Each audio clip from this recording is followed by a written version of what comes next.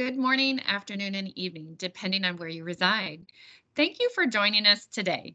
We have Aaron Livingston, Sales Solution Executive, here with us today.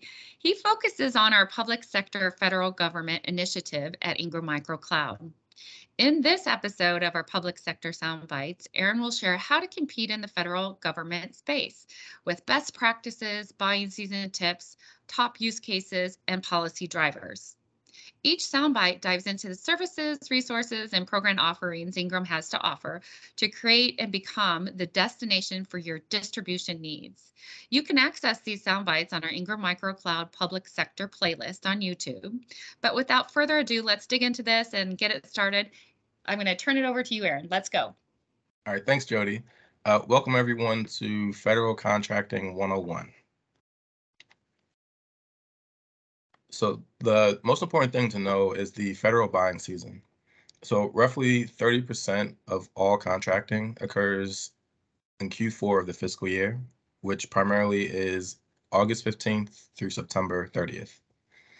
You're able to see in 2020, the federal IT spend was $87.1 billion. You're also able to see the cloud spending is projecting over this year as well as next to increase and rise to $8.5 billion. Within that cloud spend, you're able to see 50% is concentrated within IaaS and PaaS. And the remaining is cloud support services as well as applications or SaaS.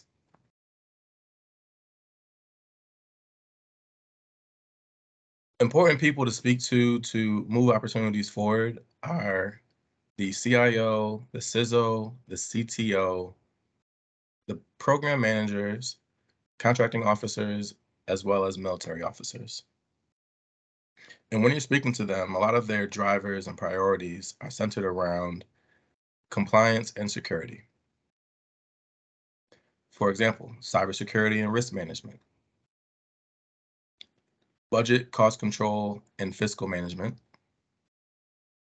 identity and access management, and very important from the last few years, workforce migration and modernization.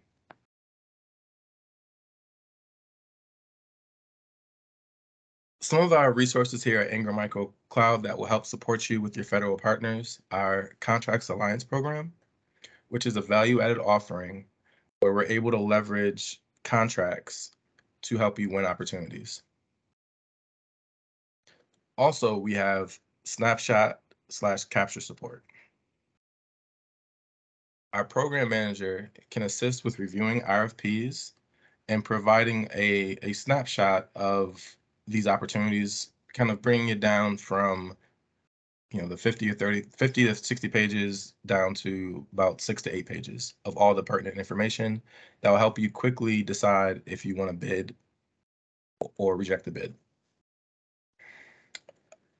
Additionally to that, we also have business intelligence as well as professional services, where we support around discovery and assessment, architecture design, proof of concept, and migration services.